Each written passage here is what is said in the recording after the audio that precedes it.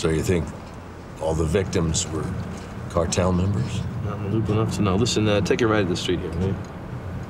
Right? But, going to the chicken farm, it's straight ahead. No, take a little detour. Right.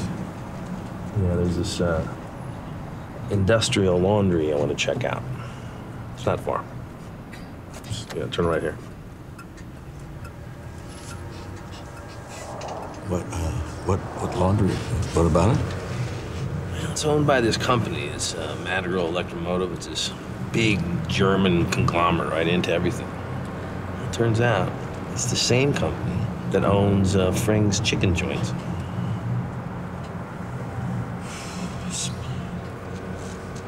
Sounds like a real shot in the dark there.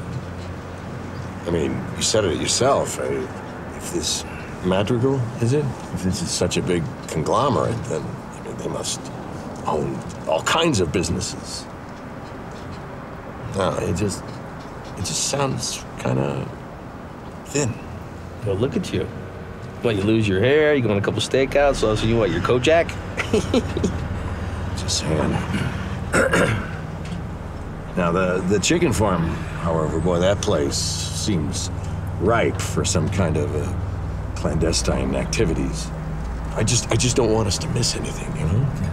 You want to talk about clandestine activities? Madrigal Electromotive also owns a subsidiary that manufactures this state-of-the-art air filtration system.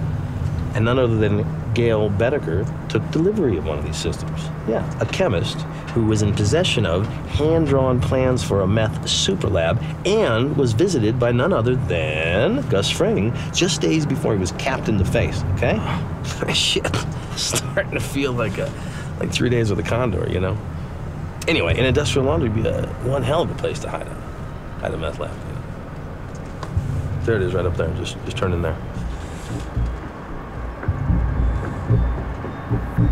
Walt, slow down. You gotta turn in there, Walt. Walt, what are you doing? You just missed it. Sorry, it looked like a dirt road. I thought you meant further up.